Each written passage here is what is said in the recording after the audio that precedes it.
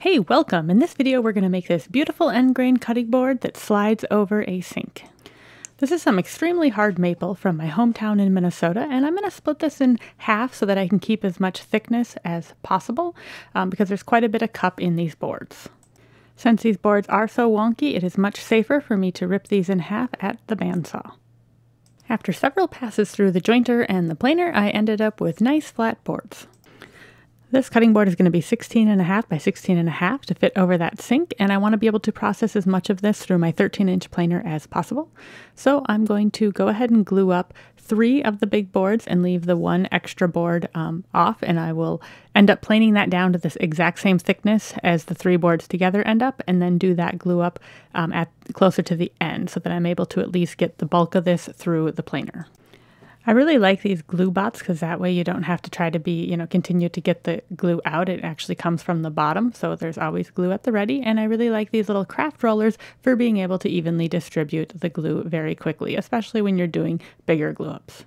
High quality parallel bar clamps are one of the best investments that I made for my shop. Even just a few of them can really help a lot. I really like these Bessies, but there's several brands that seem to make nice models.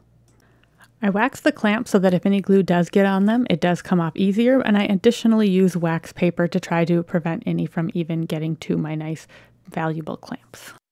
I planed the 3 boards down, and I also planed the extra board with it to make sure that they would end up at the exact same depth. So now I'm just going to attach the 4th board so I only have one seam to deal with instead of, doing it all from the start.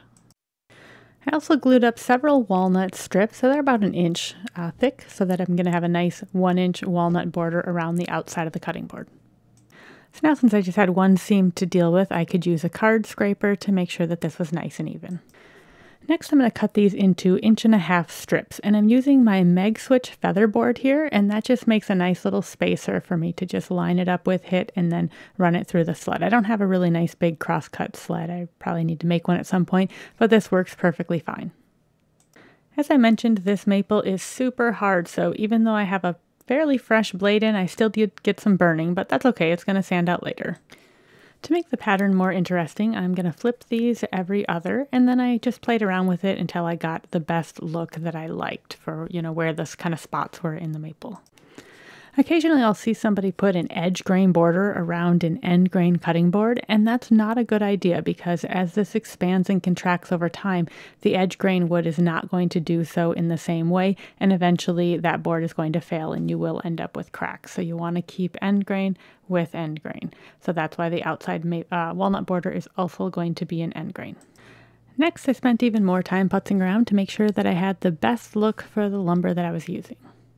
I apologize for the terrible camera angle, but it is what it is at this point. So anyway, hopefully here you can see how helpful it is to have that craft roller to really be able to get the glue distributed quickly. So I'm going to go ahead and glue up all the maple pieces first. So I'm going to flip them all in the same direction so that when I flip them back, I end up with the pattern that I selected.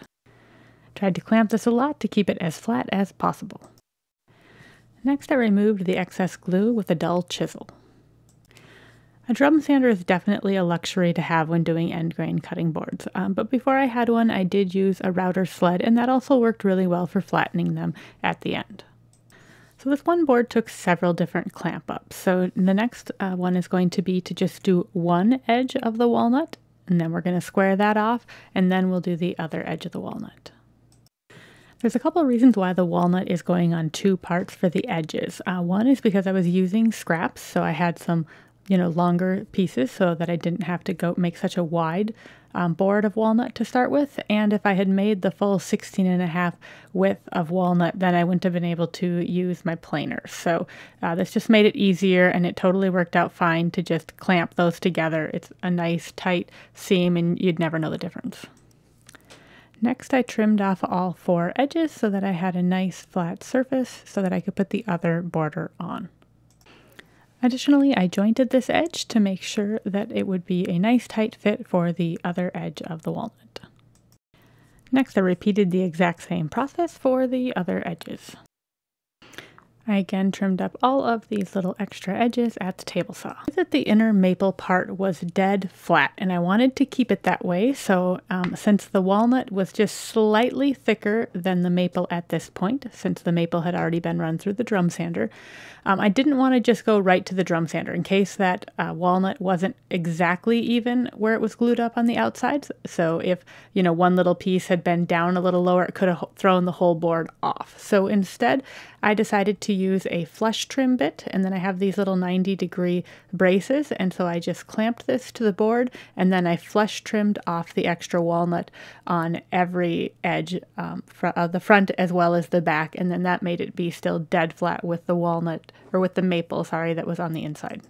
Since this board is going to be over a sink, the juice grooves are a little bit unique. Instead of being, 4 juice grooves all the way around, I'm just going to do 2 juice grooves down both of the long sides so that any juices can actually drip down into the sink.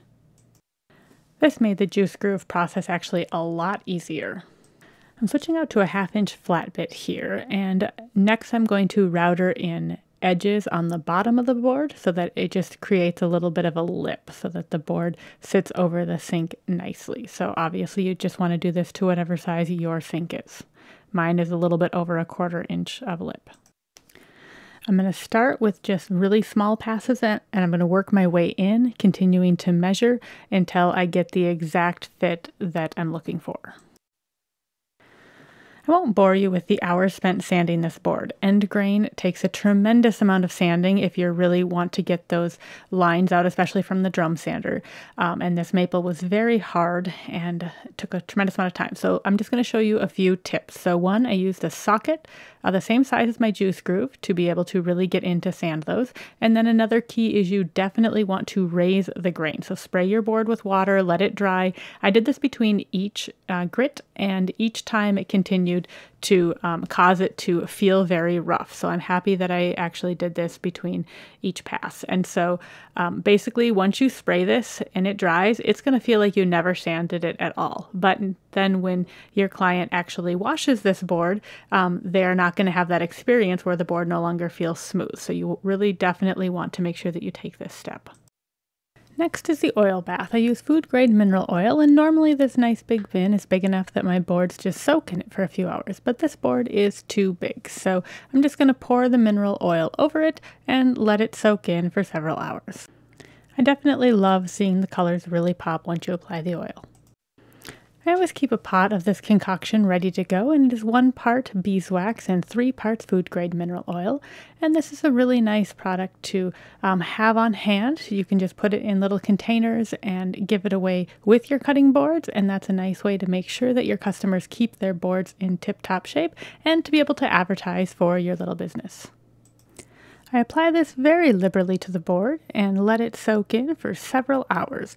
Once it has had a chance to take up all of the wax that it wants to, I go back and I wipe off the excess with a paper towel, and then I finish by buffing it with a nice soft cloth. Sanding thoroughly is the key to getting those beautiful shiny juice grooves and making sure that the whole board is super smooth. I hope that you found this video helpful, and if you are enjoying my work, please like and subscribe and follow along on my maker's journey, and I hope that you are creating something really special and having an awesome time doing so.